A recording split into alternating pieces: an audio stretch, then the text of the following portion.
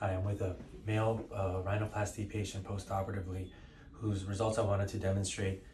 In male rhinoplasty, like I've often said, the objective is always to maintain a stronger appearance to the profile without overly rotating the tip or upturning it to the point that it looks unnatural. And then when bringing down the bridge or reducing an over-projected bridge, my objective is always to maintain a straighter appearance so that it doesn't look sloped, thereby feminizing or making it look unnatural. So he's here with us post-operatively today.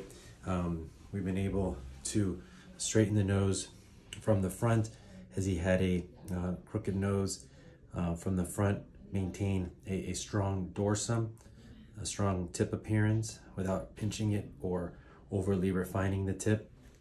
And then from the profile, we've straightened the bridge, lifted the tip slightly, but maintained about a 90-degree angle to the tip and reduced the bridge without overly sloping the nose.